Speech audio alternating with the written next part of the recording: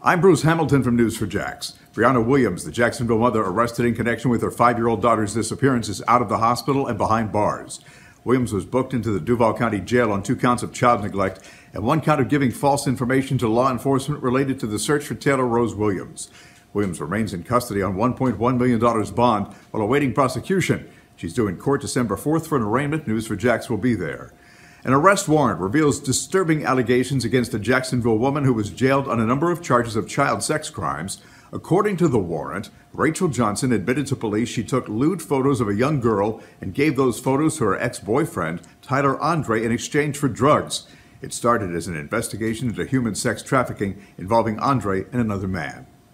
With flu season upon us, doctors are warning people to get their flu shots right away. In Northeast Florida, flu season typically falls during the winter months, but it starts as early as the beginning of October and can last into the spring. There were 9 outbreaks of influenza reported throughout the state this past week, according to the Florida Department of Health. Most of those cases came from schools and daycare facilities, with as many as 2 being reported in St. Johns County.